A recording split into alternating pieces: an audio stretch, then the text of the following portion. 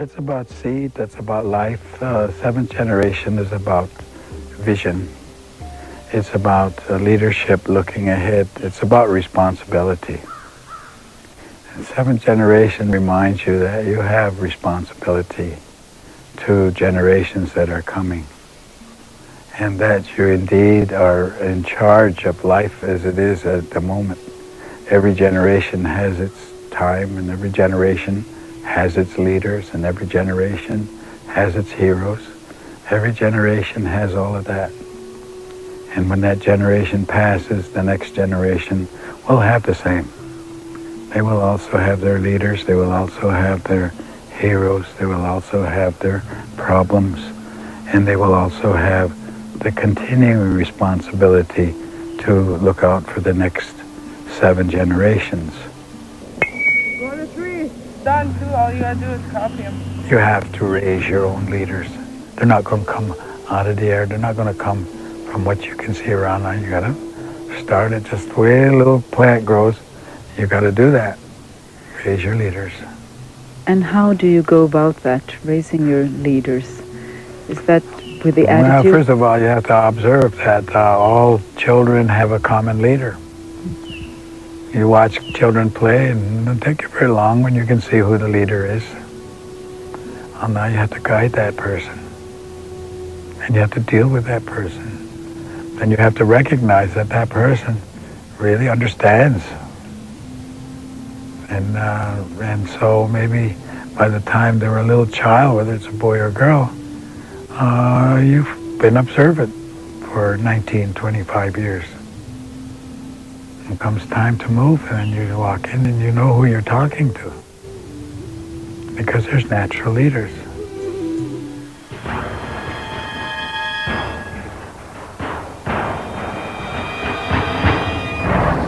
The most important thing I would think is that the leadership change their values from power and authority to responsibility. I don't think, as in the United States, they have a Bill of Rights, that they added on to the Constitution of the United States. And I think that should have been a Bill of Responsibility, not a Bill of Rights. Because people talk about their rights, but they never talk about their responsibility. And leadership has got to have that above all. They've got to have vision. They've got to have compassion for the future. They've got to make that decision for the 7th generation. That's not just a casual term. That's a real instruction for survival.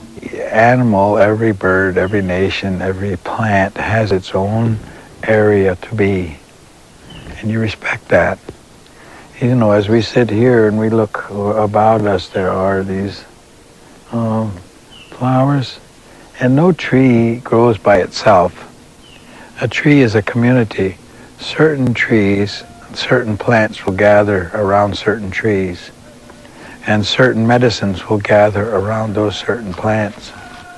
So that if you kill all the trees, if you cut all the trees, then you're destroying the community. You're not just destroying a tree, you're destroying a whole community that surrounds it and thrives on it, and that may be very important medicine for people or for animals, because animals know the same medicine. They use this medicine. That's where we learned. We learned, by watching the animals. They taught us a lot. Where is the medicine? They'll tell you because they use it themselves. And then if you replant the tree, you don't replant the community, you replant the tree. So you've lost a community. And if you clear cut, which is what's happening in America and Canada a great deal these days, and I guess around the world, then you are really a very destructive force. And simply replanting trees is not replanting community. You lost a lot in the process. If you don't understand that, you will. And that understanding comes in a very difficult manner. That of the 100 dominant economic units in the world today, the 100 largest economic units, and that's the word they used was units, 49 are countries and 51 are corporations. Now, you digest that for a second. What does that mean?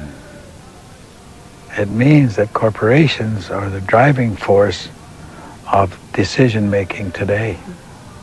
And corporations are not concerned with human rights. They're not concerned with human life. They're not even concerned with a proper wage for the people that are working for them. So what kind of decisions are going to be made on our behalf by this economic power, these corporate states, I call them? Oh, there's going to be hell to pay, as they say, for some of the things that are going on now. So I think that people have to become aware and become awake, and not, and power is always in the people's hands, authority. They need to come of one mind, and they need to challenge the values that are being shoved at them today, because this has become a consumer society. It's driven by economics. It's not driven by common sense. It's economics. But do all people have the possibility to work from common sense instead? Well, I was born with common sense. That's why they call it common sense. You know, I mean, you have common sense. You just got to use it, that's all. And you got to just evaluate what somebody tells you.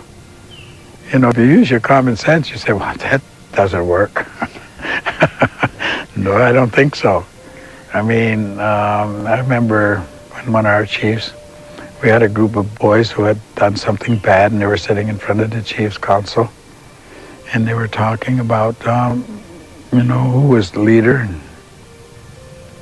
And I remember the chief, one old chief said, well, he said, you know, it's not good sense to follow somebody just because. Why? You can't give me an answer why you follow him, but if you were going to do something like jumping off a cliff, would you follow him? Would you do that? Use your sense, use your common sense.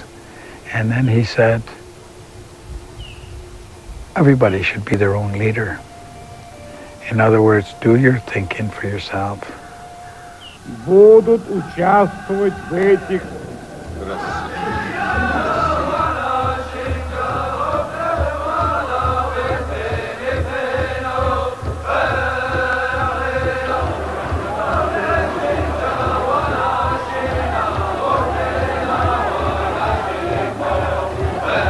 I had no prior knowledge of the Watergate break.